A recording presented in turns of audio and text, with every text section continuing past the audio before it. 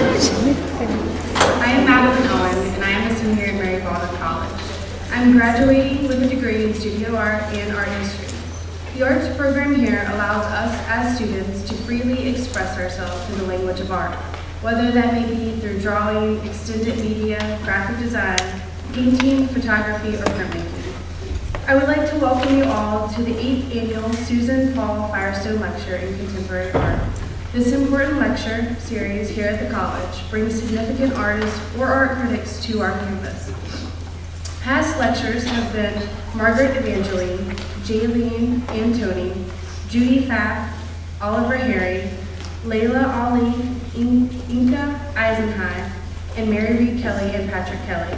This exciting lecture series is made possible by the generosity of donors in the honor of the creative work and accomplishments of Susan Paul Firestone at MBC class of 1968.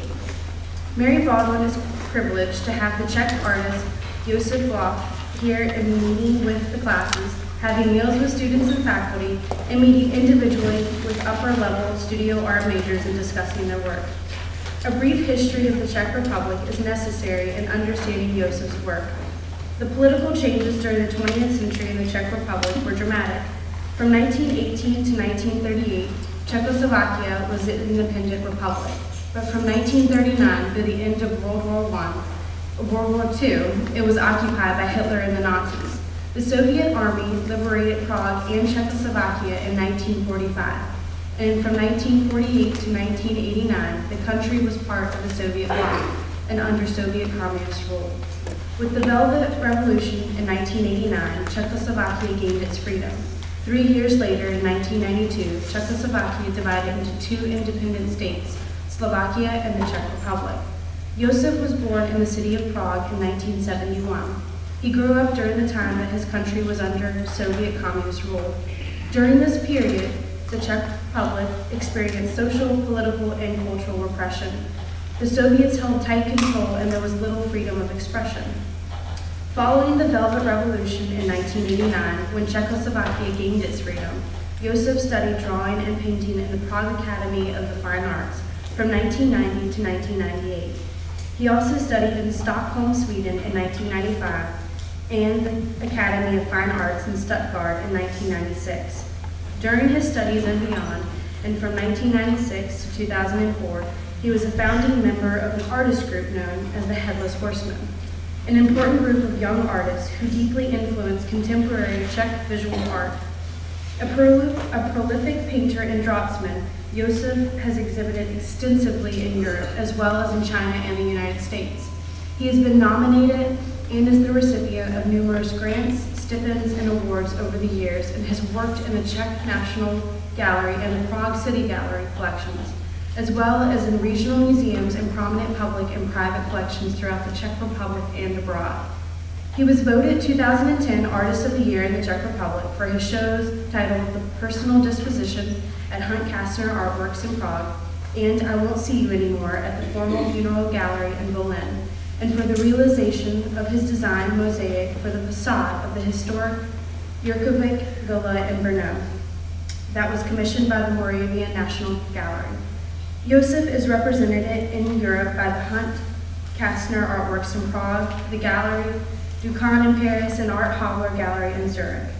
I was privileged with the opportunity of meeting and discussing my own artwork with Josef yesterday afternoon. Once I elaborated on my theme, which is fire, and the concept of how humans perceive it, Josef began to ask me why was my fascination with fire?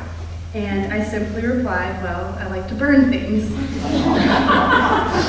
His smile and laughter at hearing my reply continued throughout our conversation.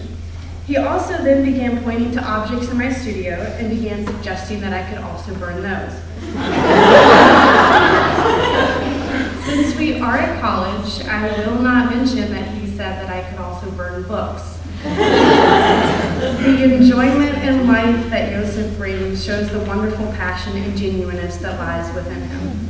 It is such an honor to have Josef at Mary Baldwin College. My fellow students, faculty, and administration are very excited about him being here. Ladies and gentlemen, please join me in welcoming Josef to our campus.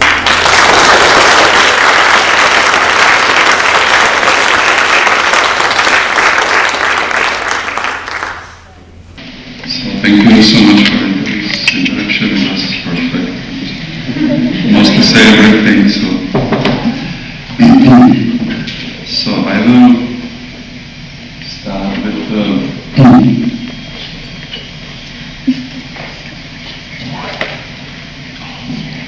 that's the drawing which will be which is part of the movie, which you will finally see in the end. Oh.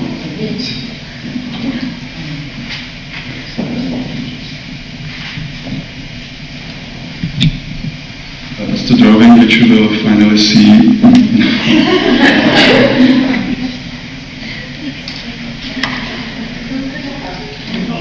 Like this. So maybe first I have to say that it's my first like a big lecture, which I have to also introduce some kind of context where I came from, and etc. etc. And it's also new for me that you are audiences which never saw my work in real, and it's another challenge that it's in different language, my second language English, so please be patient if I say something which has no sense. It's not. It's my mistake, my fault. So that's the drawing of the. That's the drawing from the movie which you will see in the end, as I say, and this is a little boy, which is probably me, and he's like 12 years or something, and he's just fell asleep, and maybe he's had some dream, and his maybe dreams that he's older, he had a lecture here, so it's like something, and a lot of things which I work on, it's based on dreams or on some things which are hard to rational understand, or etc. etc. So this drawing is kind of like introduction. So other thing which I have to, as Madeline also mentioned, it's the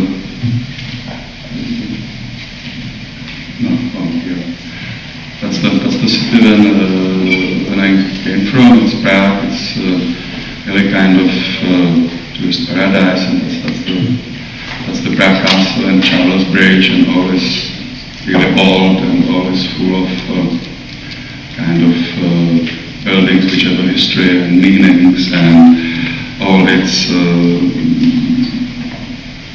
really well preserved now, and it's kind of tourist paradise, but that's something different than the city which I remember from the childhood, or the city which I lived from, and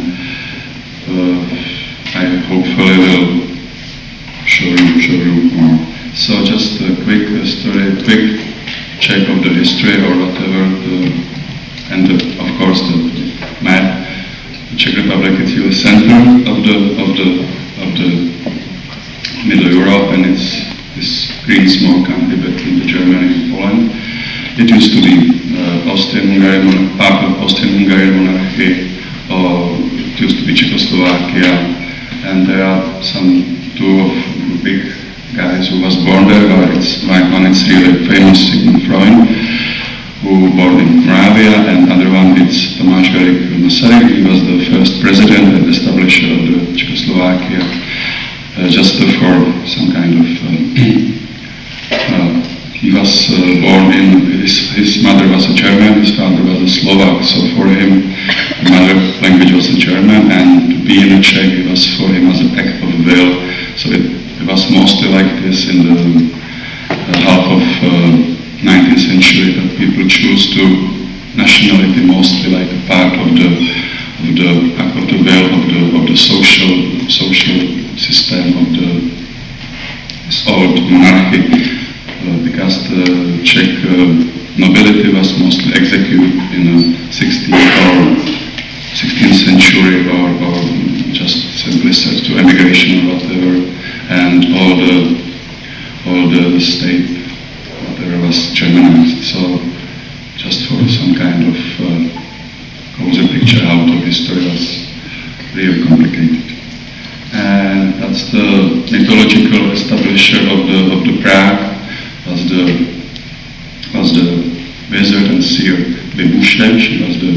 leader of the Czechs after his father, and she was prophet. She saw the things from the future, and she said in his prophecies that Prague should be beautiful and blah blah blah. And it's named by the threshold because that's important that in some kind of mythological stuff about Prague is that Prague is a threshold between two worlds, between some kind of real stuff and all of this myths and wild stories and hot stories. And that's our two grounds, and one is the school of St. Wenceslas, that's the king from the dynasty which leads the country for like hundreds of years, and he's still like own the country. He's still the owner of the country, Holy Wenceslas. And the other crown is the Bohemian coronation jewels. It was established by Charles IV, the king who was also Caesar of the Holy Roman Empire of the German nation, because Czech Republic was 4,000 years also part of the Holy Roman Empire of the German nation, or whatever it was called. And that's the two other important Caesar. He was Rudolf II, and he was the guy who brings so much alchemy and mysticism in Prague with him. And that's one of my favorite artists from that age. It was Josef Bolf. He was really known with this stuff to put regular stuff together and make portraits from it and play with this stuff, and it was really cool. You know, it still has some kind of relation to all things we're doing. And that's the Prague, which Prague was primarily set as a tourist paradise before our century. In the half of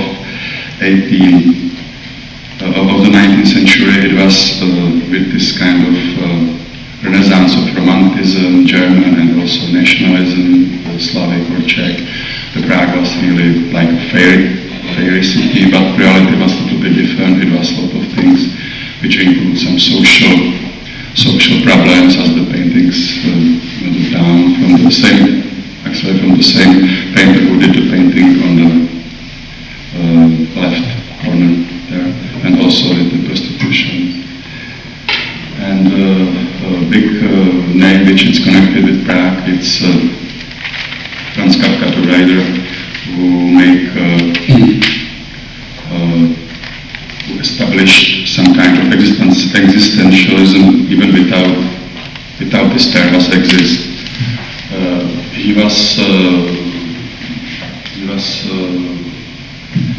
he never left Prague. Just before something as a year before he died,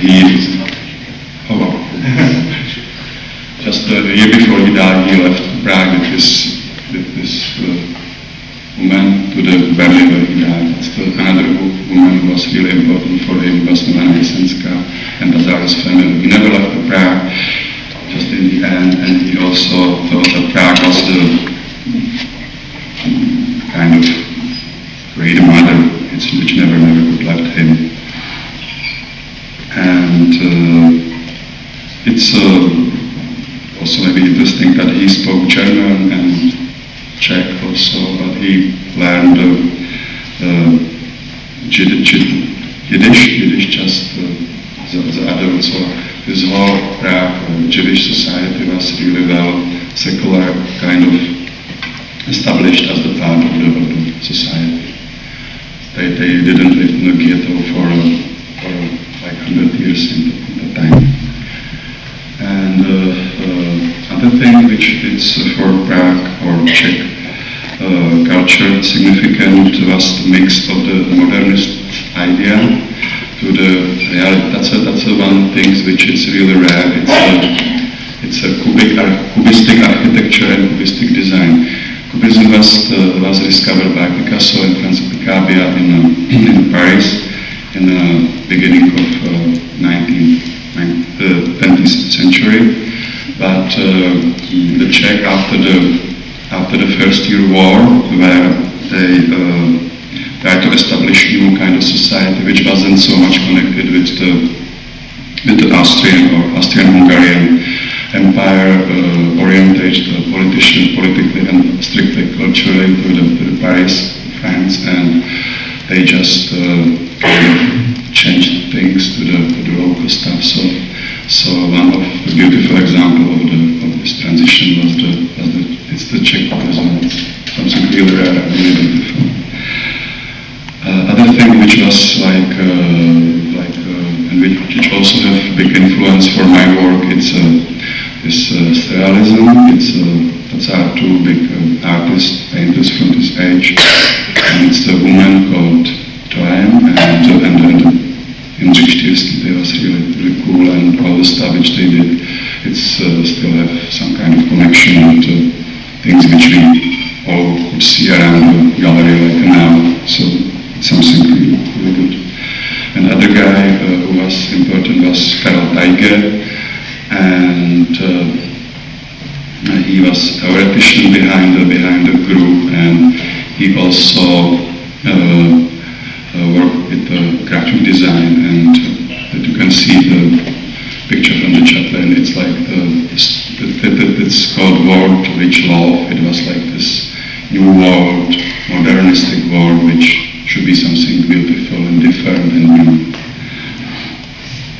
But as also Nadir said, there was some kind of inappropriate things which happened. But probably also kind of modernistic idea of how to change the people, how to change the world, was two big social movements. One was the fascist National Socialism, and the other one was the communism. So that's funny. It's the same square, Wenceslav Square, and it's the same building on the right side. And on the one, people just enjoying the Nazi high, and another one they enjoying the kind of social revolution. And also both of these movements use a similar kind of graphic design or whatever. So it's really close. But of course, one fascism takes a war and was just for 6 years in Czech. The other one, so 50 years, it was quite longer. And it's also necessary to say that the whole atmosphere of the Prague, which we saw in the pictures, and was drastically changed after the Nazis, because of course the Nazis eliminated all the Jewish community and give the hard time to the Czechs. And after the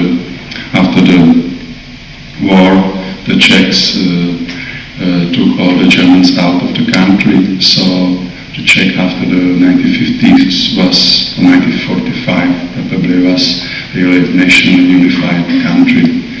So it's also strange, and we're still probably dealing, all the Europe probably still dealing with this kind of thing which happened in the during the Second Year's War. And part of the kind of modernistic ideas of how to live was, and it was even probably necessary, because after the First Year War, where the part of this old, nice kind of world was destroyed, as some kind of this population explosions, and simply there was some kind of need for our governments to find new flats, and so this idea which comes from Le Corbusier or all these really smart guys who did the Bauhaus building in Germany and stuff, was that the new person, new peoples needed different or new space. And it was calculated that for one person it's perfect, it's enough to have 9 square meters, which is kind of funny, but yeah. And after the 50s, they also decided to establish this kind of housing developments around all cities. So Prague, which is so beautiful inside, it's surrounded with a circle of the housing development, which mostly look like this. And that's me somewhere there, with my family. We moved there in 1975, where this biggest one in Prague was built. And this one was probably well designed, but the reality was completely different. The building was finished and the flats was finished, but no one was taking care of some kind of streets or gardens. So I remember something as a first 8 years just crawling in some kind of mud and without any kind of streets or whatever. So, but it was kind of flats, yeah. And that's my photos from the things, how things look now. It's not so fancy still, but it wasn't, as in Western Europe, especially in Paris or in Germany, it wasn't set as the ghettos for the just social, somewhere low social people. It's still living there, people which are like part of this gray zone, some kind of normal society. And that's this sign, like communism and youth. I don't know what's the name, but this was the sign on my school. That's my school where I used to come. And so we are just switching now to the. Plus this group was the Medler also mentioned, the service rider. It was me and a group of friends. We just simply our group was established as the in the school, and we was like strong friends. We never had some kind of strict program, so everyone we each doing something completely different. This guy with the long hair, it's now rector of the academy in Prague. The slides, the stuff with the slides, that's art from Jan Mončuška, who was a really well-established artist. He's collaborated in New York with the Andrew Krebs Gallery, but he's passed away 2 years ago. And other stuff from the Jan Šík, that's my very good friend. He's worked with this kind of work which refers to the graphic design or how we saw the marks or stamps in our life. And in the beginning, I was, as my work after the school, I was really influenced by the work of Mike Kelly, which I still think it's one of it's really good artist and it's really cool. And I think these pictures are from Documenta 10. And I remember when I saw it, I just think, wow, that's something which give me the new view of the stuff which I can do or which I can use.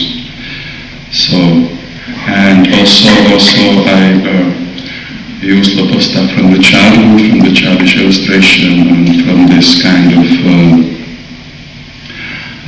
television shows for kids. And I'm also a big fan of this two surrealist artist, Jan Šík, which is still active, he's still working, and that's from his one of the favorite movies. It's something from Alice, and it's inspired by the Alice in Wonderland. It's a really beautiful movie. And also from the Mikuláš Medek, one of cool artists from the 50s who worked with the kind of surrealistic stuff in it. Yeah. And that's a slide for my first show after the degree. It was called Delusa. It was just simply some names which I put together. And that's a lot of stuff which I play with toys and with some threshing materials and with some drawings. Yeah, that's the one of the drawing. It was, it's 2 meters long, and it was drawn on the cardboard plastic board from table.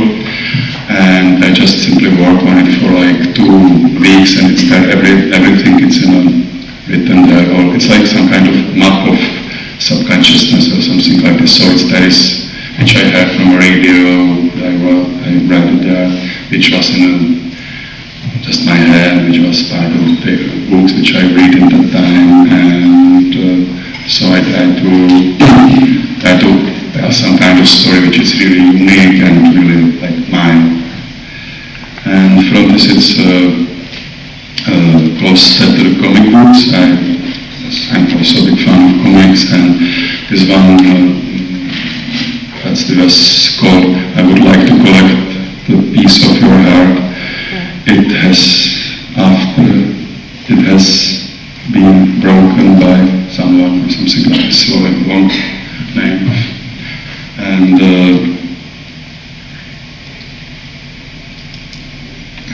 all the story was not so strong, but this kind of visuality which is inspired by the collages of stuff was very important for me. And another thing which I stick on are drawing of the faces. The face is something which follows all of us through the whole life.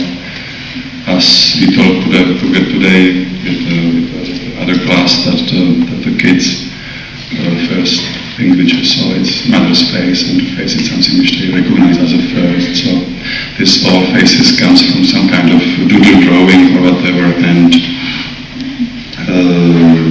I did it in that time when I wasn't able to live from my work, and I used to make money as a stage painter for some kind of movies, like in that time Prague was a big destination for American production company, so I worked on Blade 2 and Aliens vs Predators and From Hell, some kind of movies, simply as a stage painter.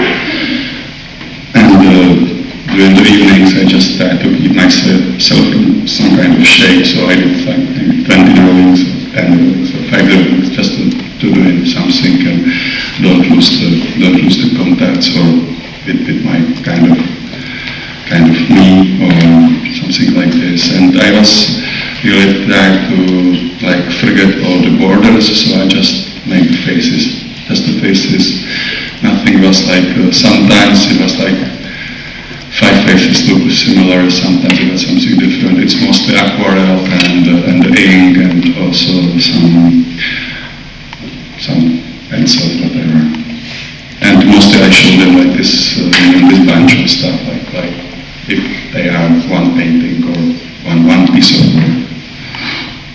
Other thing is that I, after this, moved to some studio which was in countryside, and but not far from Prague, just like 30 minutes by car. And this countryside was really known for some ancient culture, so there was some kind of pagan stuff in it and blah blah blah whatever. And so I just started to play with this kind of ideas of witchcraft, witches, or some kind of magic or pagan stuff, which it's there. And this that's the things in the left corner. It's dedicated. It's connected with that time. The other big news. But it's like things which I do in still to work. I work with the drawings and with this kind of ink stuff and doing the things just like a primer, just like I don't know, doing 1 hour 5 drawings or something like this, and just move on and start to do something else. It's inspired, of course, by some kind of this automatic stuff which just don't need to be explained so much. And from that time I also play with some techniques, and one of the technique was the airbrush. And so I create this kind of girls which are close to make suicides, and that was kind of demonstration, manifestation of some kind of suicide or whatever feelings which we all time to time have. And after I was nominated for some prize, and I did this kind of stuff which called Everyone You Love Baldwin.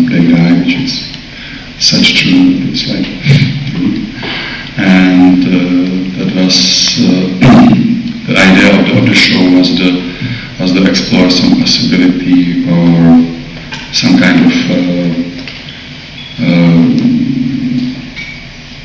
I was inspired by some video games also, so the line of the faces in the end are kind of characters which you could be in the game, but the game it's not designed, it's not made, so it's just possibility of the game, and all a changing level was to do something strange or creepy, as to make suicide or whatever, and we'll move to another level or something like this.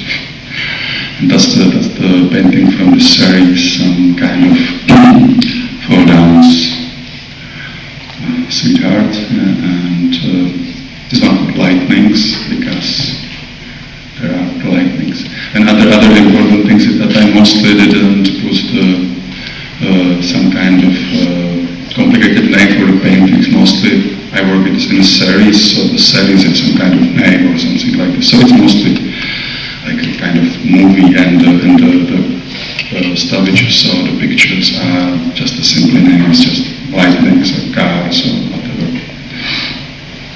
And this one's called In the Forest. Surprisingly, In the Forest. And it's again this kind of witchy stuff there, and this kind of all uncontrolled narrativity or whatever. So I just put there everything which was on my mind. A lot of my friends said me that, oh, it's too much, just to have to erase something. Oh, these eyes on the horse, that's so horrible, like this horse, have the face, and I think it's just sometimes necessary to just cross the whole borders, which even friends tell you it's so much. So it's sometimes good to doing something which you think it's maybe over some limits or over something. And in that work, I started to play with the technique, which is finally significant for part of my work, and that was the scratched painting. This one is still mixed with the colorful stuff and with kind of abstraction, and and that's the technique it's things which we all learn in secondary school. I don't know, maybe you also just cover the paper with the wax crayons. After you cover the crayons with the ink, and when the ink is dry, you can with any knife or needles to scratch it and make something different. So that's just for photos of the stuff how I worked time to time. And that's the first painting which I did in this technique. It was shown at my home gallery called Hand Kastner. It's running by actually one woman from here, from Virginia. She's living in Prague. And with a partner, but she's a Canadian. And this show was called soft painting because of the technique. It's kind of soft, and I use as the base color the pink color, because the pink it's supposed to be color, or I don't say to kids that the pink is the color of the skin, and kids just follow it, but it's fake. It's not true.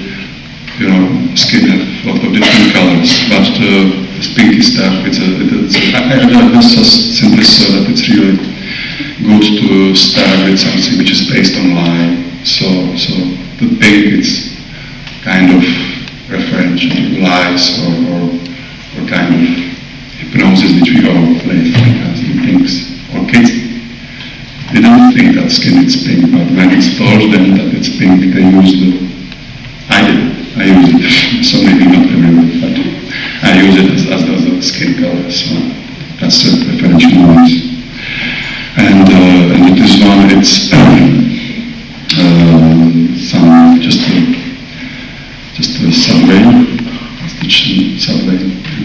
something strange in the subway happened, and this all kids wearing this kind of, like the kids on the right corner, she wearing the head of the sheep.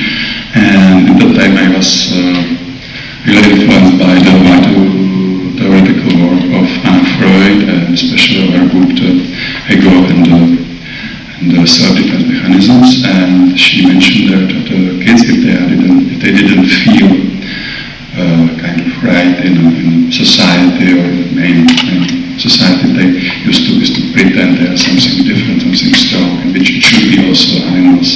So they have this animal's head, or this guy in the corner had the hat on his head, and these kids which they're taking care of these heads in the lap or whatever, that's the kind of synonym of a trauma, that they kind of after trauma, they just significant, they just identify themselves with the trauma or something like that.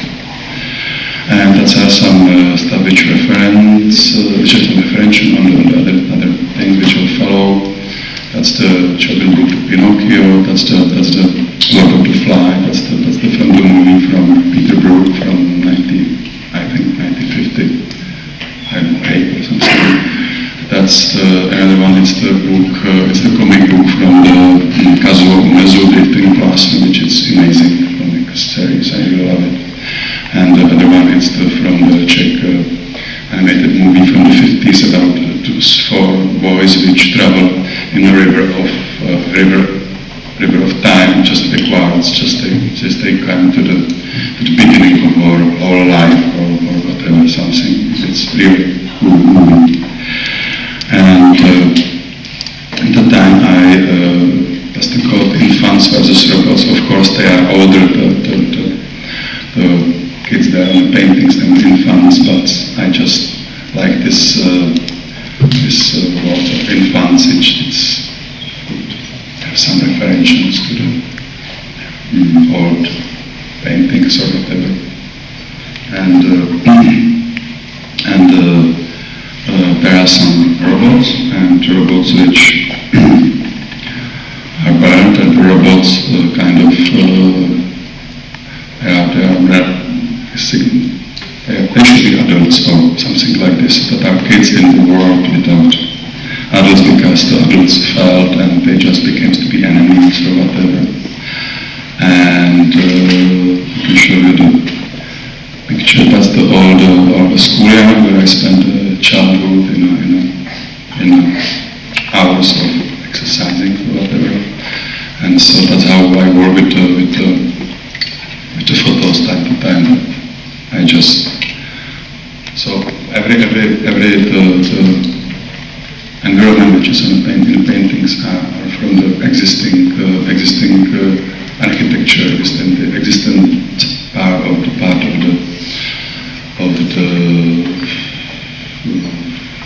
the city. Yeah.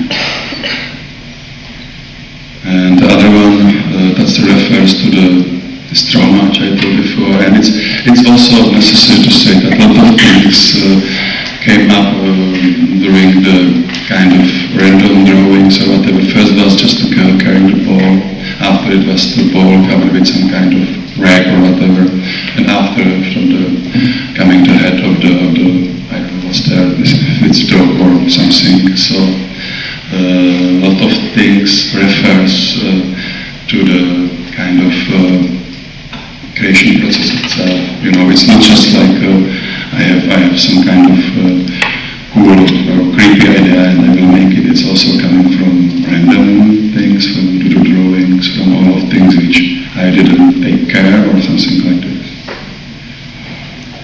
And that's the like the fighting kids, and they just fight with the robots again, and how the world is set in fire, and even the kids in right corner it's set in fire.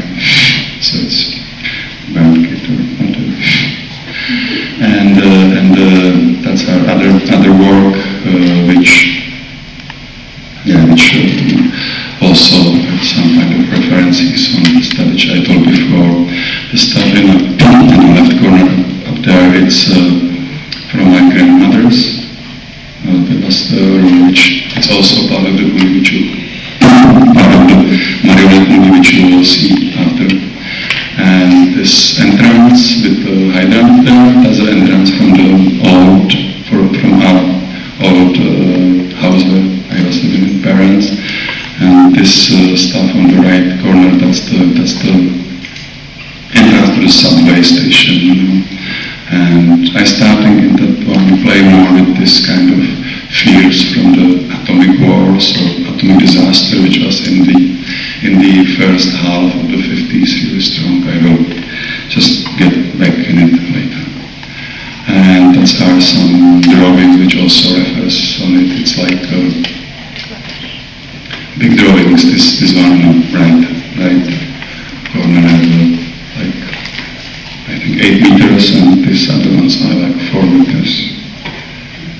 And that's some sculptures which I also worked on. That's bleeding gates, and they are just small, like I don't know, like 40 centimeters, and they was maybe small, 30 or 20, and they was inspired by this kind of Biedermeier, which was really middle class style of art from the second half of 19th century. This kind of cute thing which you want from my son or whatever, which you want to have at home, and I just play with it and put there some kind of strange things. Yeah, and here we are in the first movie. I will show you part of it now. The first movie was, it's made with the marionettes. The marionettes was designed by my drawings, but I didn't do it because I didn't know it before, but marionettes, it's really hard stuff to make it. It's a lot of rules in it, and you have to be really precise and whatever, because after the actors have to play with it. So, yeah, I will show you the first movie. And be patient, I have to make some kind of.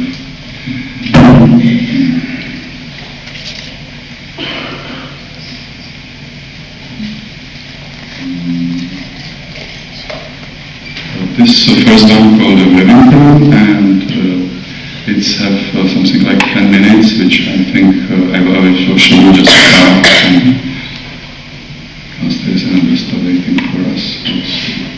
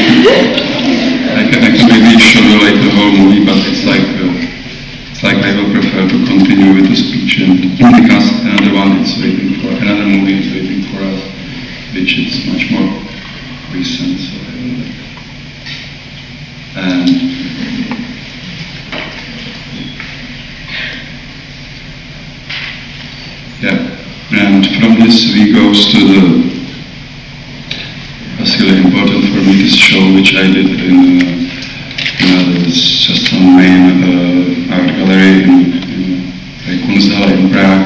It was together with some well-established German artists like Jonathan Meze and Martin Eder. And at that time I just came back to my school and took some photos and all the just making something. Sorry, it's just like sorry, something. Oh, I know. Sorry, just a minute.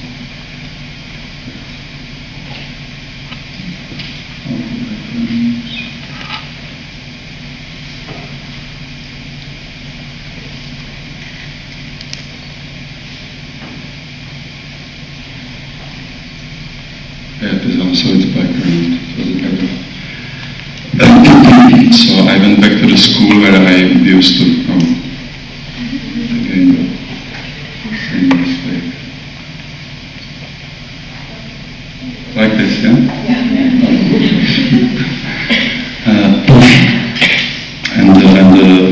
I just went back to the school after 20 years or something, and I made two pictures there. It was really I just thought again I just didn't know what these things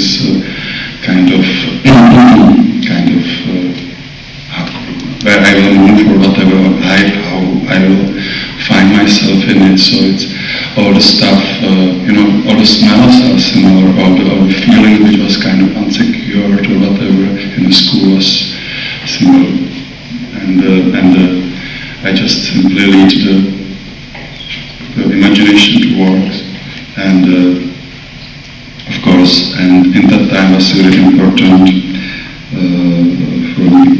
There's some reference to the history of art, like Josef Bolf and Matthias Grunwald, or the American insect artist and literature. I was all my life fascinated about some myths which are behind the stories.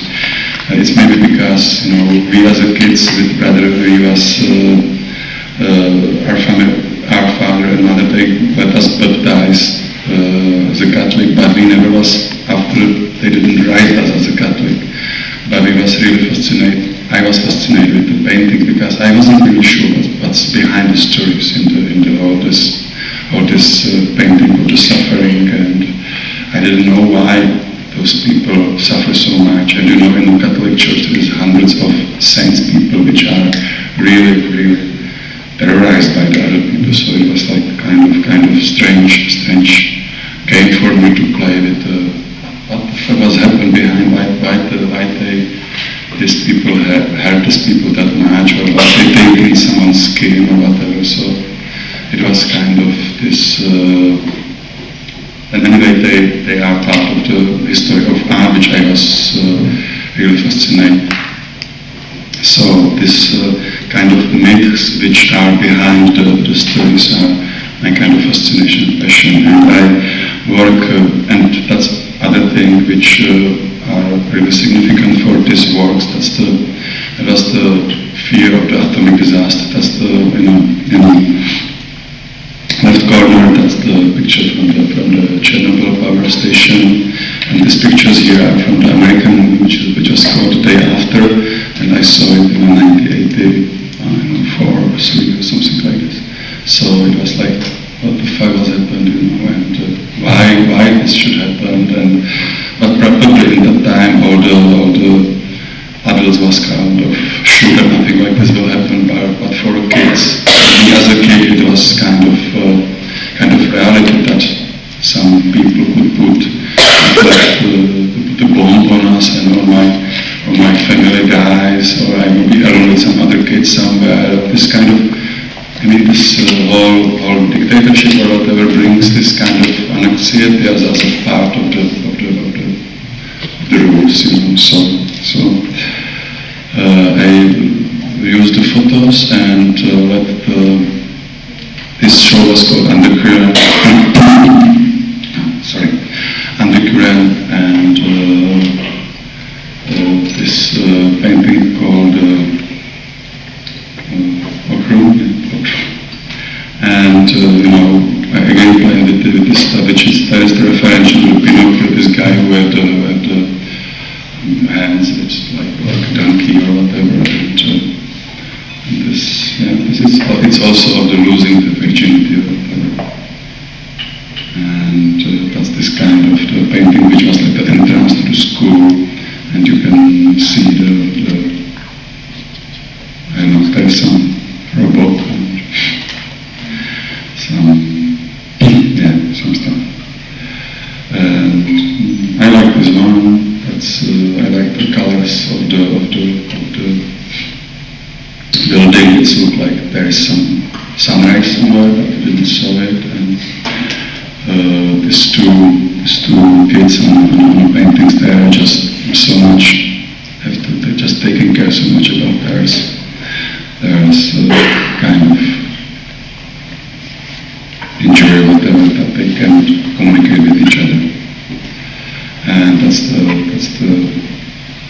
living room. That's the like some other stuff which could happen. And all it's like hyperbole. It's not, of course, nothing like this was happened, but it should be happened if something happened. So it's kind of hyperbolistic war with the possibilities or whatever else. And it's still important for my work. Yeah, there is again some burning robots there. And other thing is that the colors which represent for here blood or something, it's red color. It's really beautiful color. So I don't know. I also think this kind of beauty, which is kind of odd, or we don't want to look at it or whatever. It's important part of the fascination of the art which I have also. And you know, there was the photos from the school, from the which you saw before. And that's the gymnasium, gym. Yeah. And here we are back on some kind of real stuff. From some coincidence, I just find a family archive from because it was on my grandma's, and when I moved somewhere else, I just bring these boxes with me, and I found those pictures. That's me and my brother in this housing developments, and that's me with the cat, because before we moved there, he was in some kind of old villa, but he was living in a basement. But he had like four cats, so I was really like into cats. And I play with these photos and kind of change them. And this show was also at the Kastner. This is my based gallery in Prague, and it was called Personal Disposition. And that's the other stuff which is inspired by the photos. That's my mother. That's my mother and her two sisters, and that's a picture of my father as a young kid, and that's a picture of photos of my aunt. So it was a lot of stuff which was really a reference to the family, but to the kind of younghood of my parents. You know, it was like where they came from, what they was lived, how or whatever. So it was really important part of this for this show.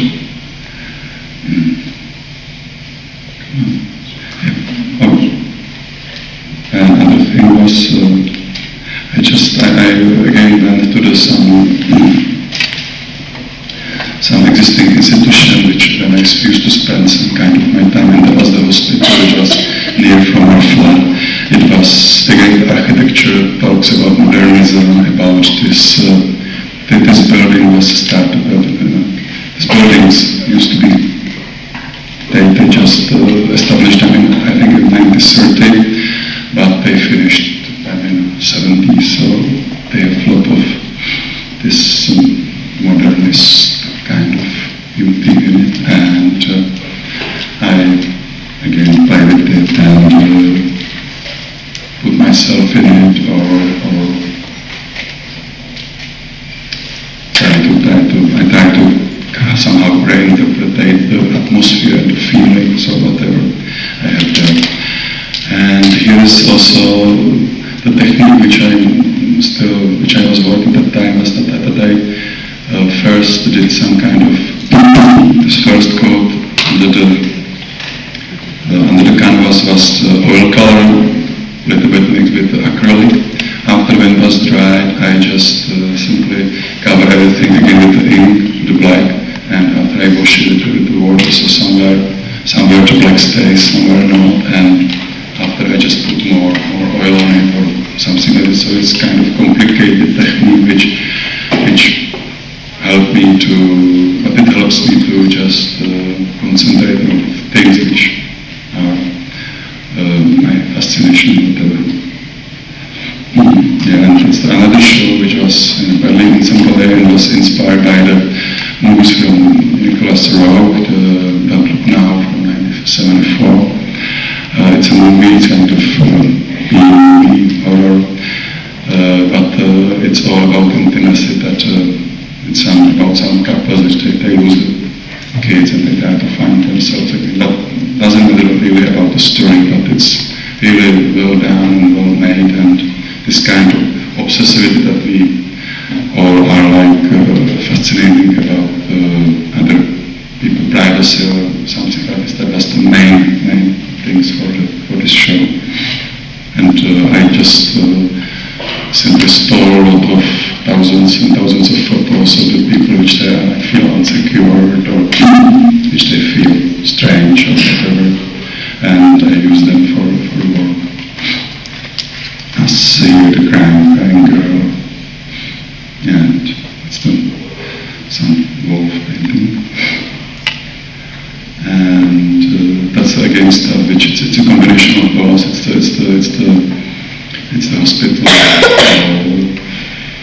room where I was as a kid investigating with some stuff which I have, and that's the nurse there just looking from the window, and yeah.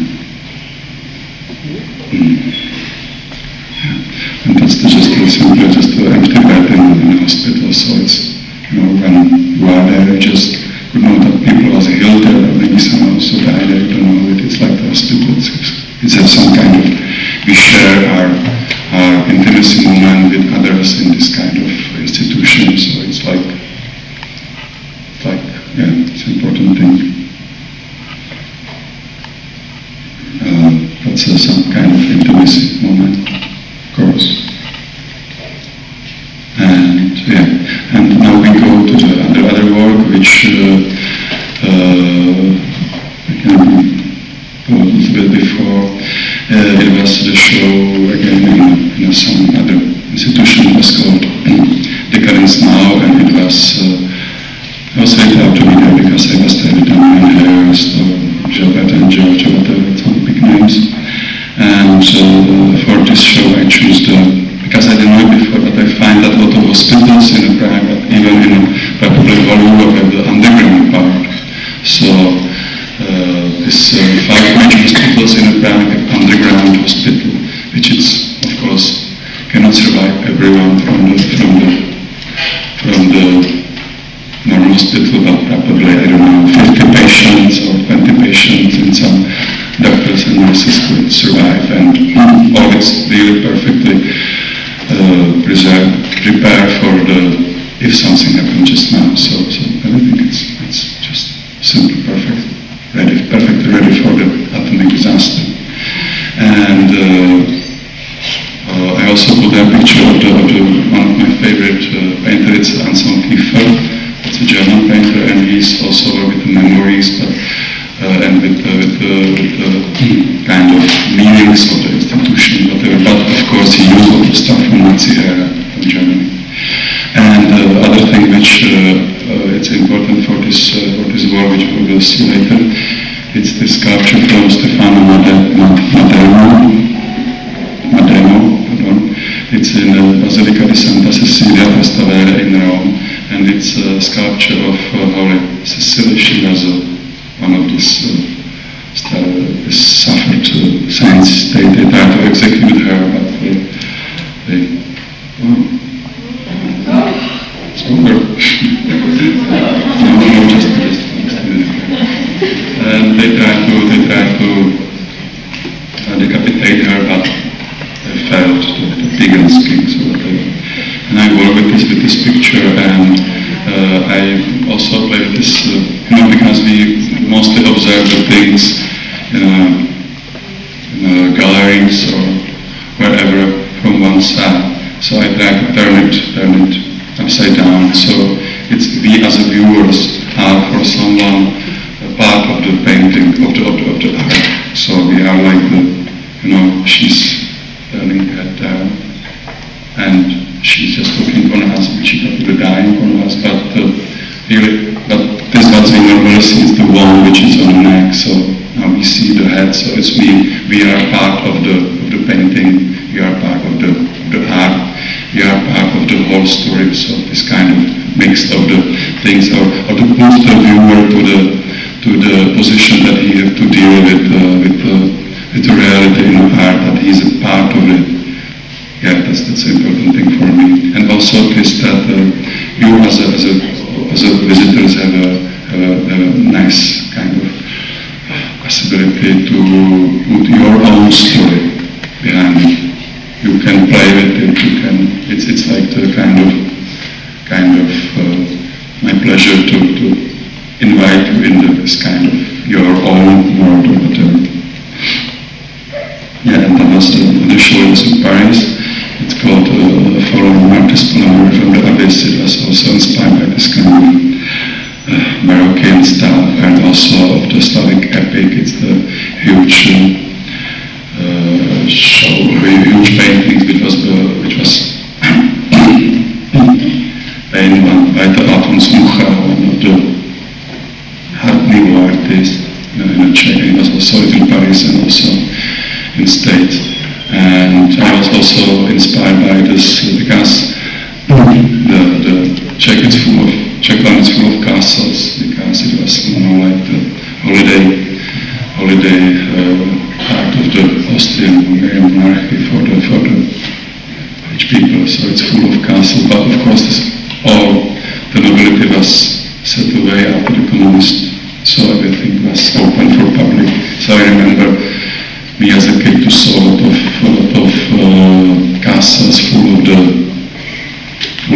trophies of the animals, of paintings or whatever. Of course, just like it used to be someone's home, but now it's for everyone. It's kind of strange feeling to observe someone's home. And that's the one of the painting. It's again touchy with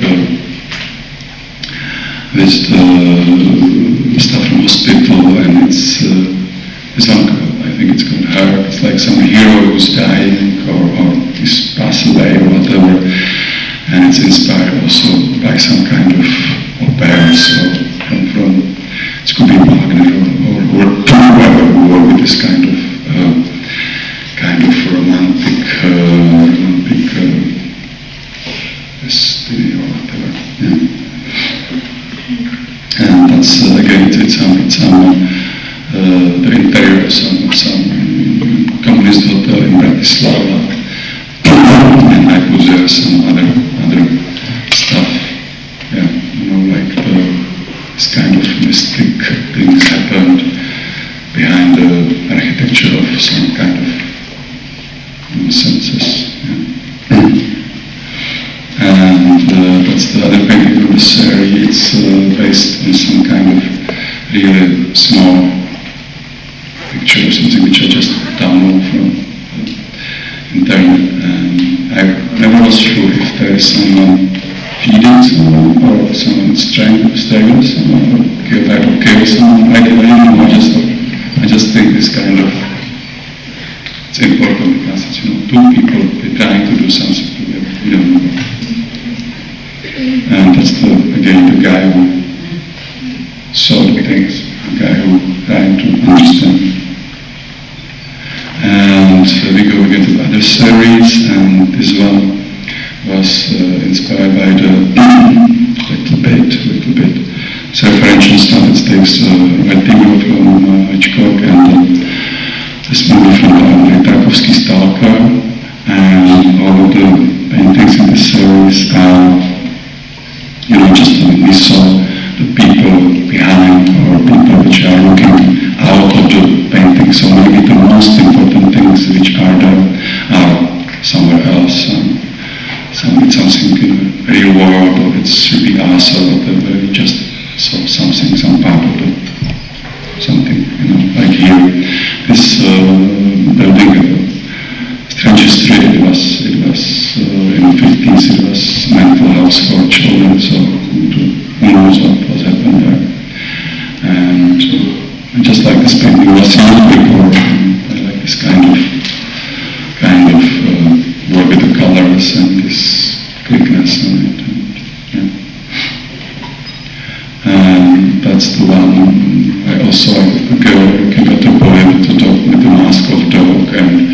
there is some kind of strange light behind. This one is definitely inspired from some my dream, so it's really like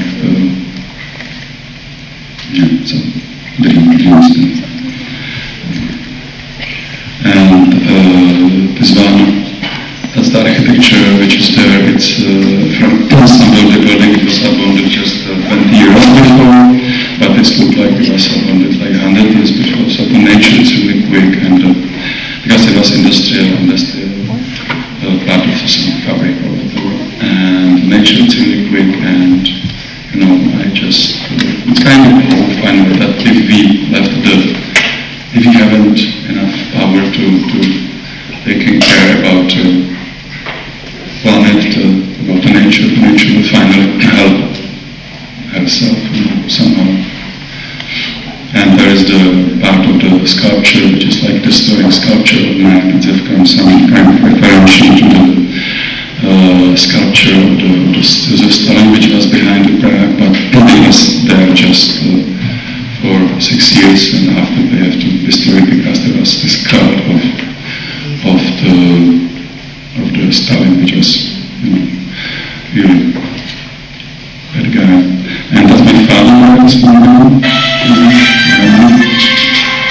and this is this stuff in it. That's the golem. This is part of this Prague legend. It was someone who was made from mud, and he's supposed to take care of Jewish cattle. So it's some kind of reference to this sculpture or whatever. So I just put it there. And now we go to the other project. I'm starting. I work with some kinds of collaboration with other artists. This one is my friend. It's an artist from Slovakia, and we did things together. He just he just built the tables for the painting, and I made the 10 paintings in one gallery. But this painting was really tight in a room, so you have to touch the paintings to go through. I will show it in some small movie. Should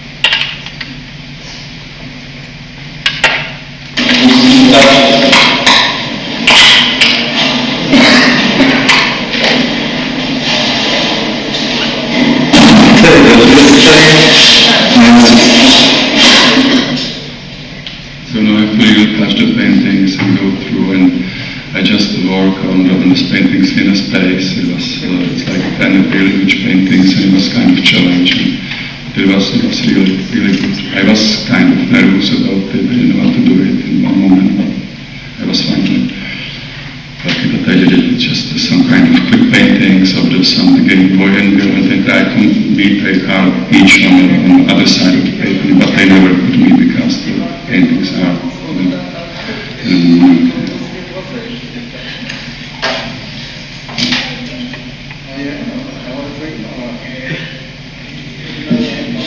yeah. So you touch it. And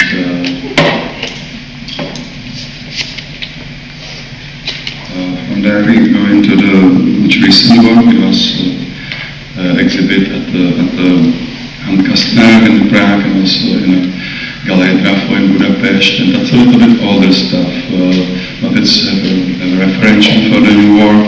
And this whole show was about homecoming. It was called Heavy Planet. It was also inspired by some science fiction story from Larry Niven and Isaac Asimov. And you know, story. It's about some young boy coming home, and he's he's at a dream, and you will saw it. And that's how the show looks. This guy who was who was on the video, he did the architecture part of it, so it's like it was necessary to put some kind of anxiety feelings in it, so this kind of borders or corridors was really important for it. Yeah, it looked like this, and in the paintings I first worked with some kind of assemblage stuff. I cut some figures and put them on a painting, so they are like part of the painting, but they are from different materials or whatever. And that's again this young boy who's there. And that's this neighborhood which everything has happened. And that's again the young boy coming home. That's this building on the right. That's the building when I grew up. And really important part of the movie. It's this kind of space drawing, or whatever it's called. It's all based on the Hubble telescope photos, but I redo it with this kind of handy stuff, and it's really important that this light from a star, it's really old, it's hundreds and thousands years old light which we saw. So this light which we saw this night, it's probably light which starting to coming into our, and the pyramids was built or whatever. This kind of relativity of time, it's fascinating. So actually when we look at the stars, we just saw the past. That's the strange things. And I also work with this kind of collages. That's mostly things which was cut from the drawings, and it's like 5 or 4 pieces of glasses, and they are behind it, so they make some kind of different reality. And last picture here are the hands. That's the most thing which I, as an artist, saw to do. It's hands which doing the stuff, hands and eyes probably. And I will now show you the last movie, which I did this year, and it was the last movie, the movie which I showed the part before was built with whole crew, it's live action movie, so the marionettes are lead by some actors, and I have to settle the sets and everything, and I have to lead like, I don't know, 10 people to say them what to do and to hire the camera guy or whatever, so it was really stressy, and I spent a lot of time just with the production, and I just don't like it, and I just finally decided it's better to work with some kind of intimacy. I collaborate just with one guy who's really good with the kind of classical animation, and I try to animate the paintings, and I also, there's an important part, it's the music, it's the sound. It's from one of my friends who's from Los Angeles, but he's now settled in Prague. It's Freddie Rupert. He's a really cool musician. And the voiceover, it's by me, so it's. But I play with the idea to put some professional or some English actor or whatever to do it, but I just finally felt strange to watch it because it's, with the perfect Oxford accent, the story from the Prague, I just felt strange, so I finally did it by myself, so maybe you have problem to understand it, but take it as a kind of advantage, and this kind of intimacy, it's part of it, so that's the movie which called Heavy Planet, right?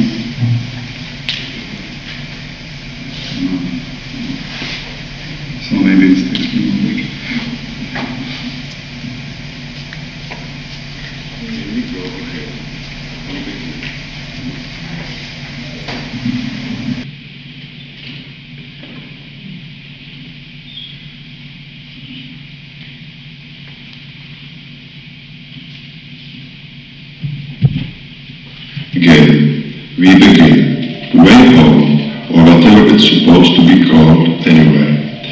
still all the same. Already a long time, and those recollections, memory, which gets in the way of everything and won't let go. As if all that I live through now was necessarily twisted anyway, by what I'm afraid to call the horrors. I want to push them away, and at least for a while, perceive everything in its uniqueness. But every part of the past kicks my feet from underneath before each step. And I fall again and smack my chin against the edge of another step. Sometimes I hope that my feet will snap and I will spit my tongue out. I won't be able to say anything anymore. Nonsense. Everything would stay inside, and it would eat the brain and mainly the heart. And the heart would be so heavy that it would fall deeper until it went through the hole where I'm supposed to have legs. There, where they touch the ground, it would fall down, where it would burn to death in the crackling coal. To way back or home is perhaps the only way to get out, but to run away and forget isn't possible. I tried that already, didn't I? And except that figure, there's nothing else. It's always around another corner. I always come up to it, and at the moment I lay my hand on its shoulder and want to look in its face, it starts to twitch. It won't show me its face. That's why I paint faces again and again. It's probably me when I was how old? 12 or 11? And what actually happened among those half-built houses? Nothing is probably not an answer, but at least to find the right question little by little. But maybe it's like this. I wanted to forget only something, and in the end, I forgot everything. Timelessness, probably the beginning of autumn, the beginning of school, and an afternoon after some dull and boring class, during which I look out of a grubby window until it finishes and I can get out. Then, after the doors open, everybody runs out and goes home. Them too, but I erased them. They are not there now, although they were there. Do I remember their names? Probably yes. But their faces? Those empty faces again, as always when I try to pick out one of that multitude.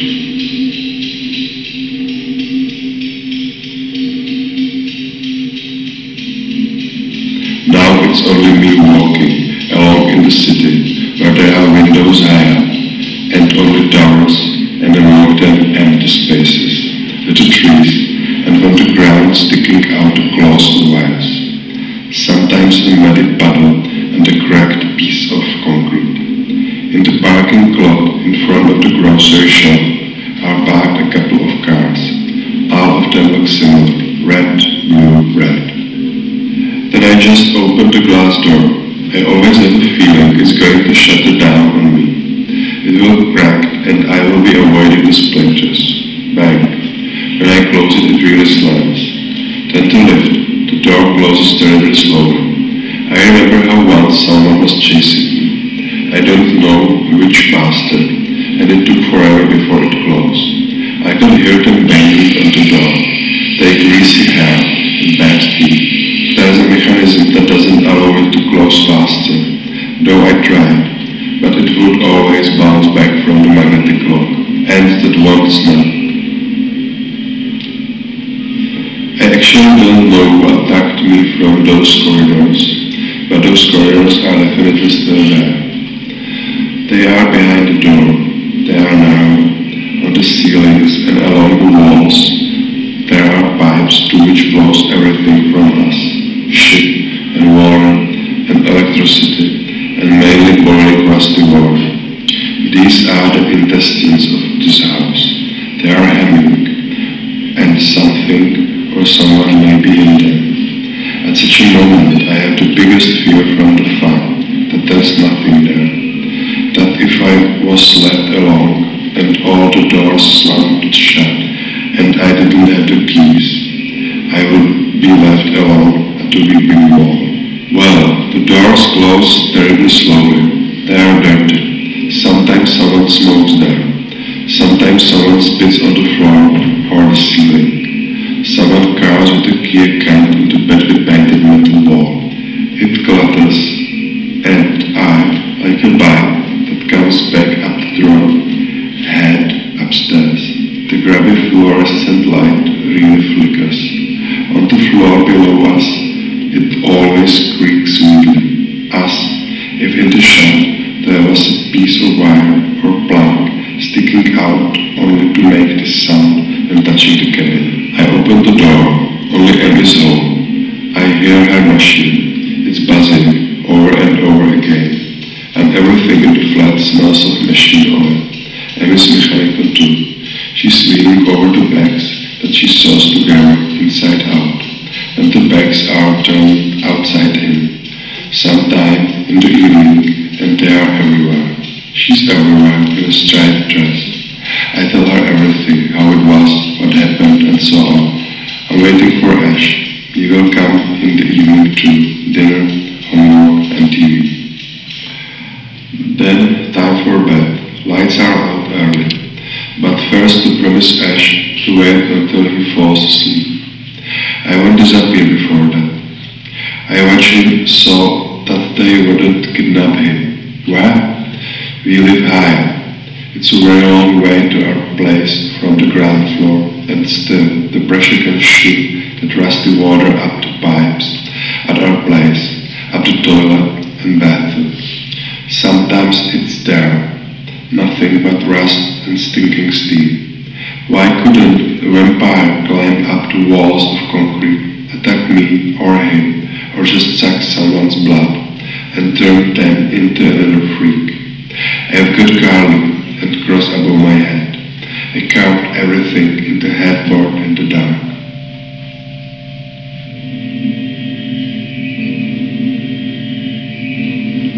Then I fall, and I still hold on to myself a little, when suddenly I open spaceship. It's transparent. Around me there's millions of worlds, thousands of suns exploding at single moment. Everything happens in the universe which is very close. It's here, and I need it. But it's inside my head. Thousands of planets, and I fall in the vortex, and I'm on the ship. I come near the neutron star. At that moment, I realize, or I remember that the motor was off, and I was at the ship's midpoint. My spread-eagled position was getting uncomfortable. It was 4 minutes to perihelion. Something creaked in the cabin below me. I couldn't see what it was, but I could clearly see a red point glaring among blue radial lines, like a lantern at the bottom of a well. To the sides, between the fusion tube and the tanks and other equipment, the blue stars glared at me with a light that was almost violet. I was afraid to look too long. I actually thought they might blind me. There must have been hundreds of gravities in the cabin. I could even feel the pressure change. The air was thin at this height, 150 feet above the control room. And now, almost suddenly, the red dot was more than a dot. My time was up. A red disc leapt up at me. The ship swung around me. I gasped and shut my eyes tight.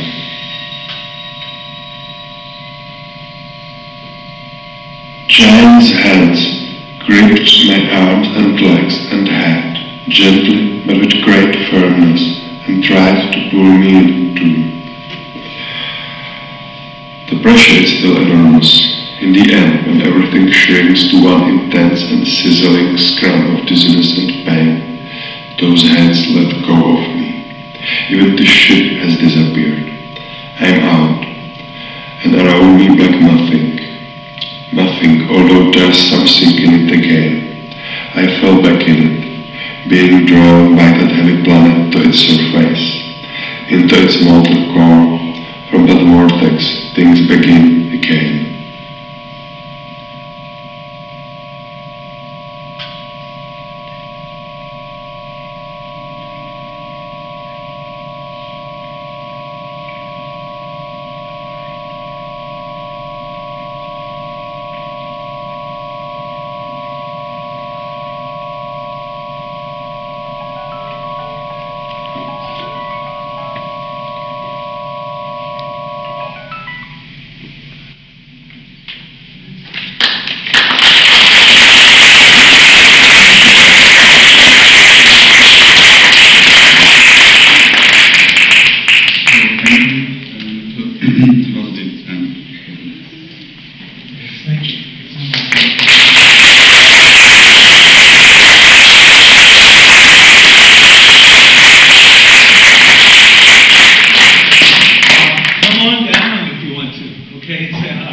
right. Yeah.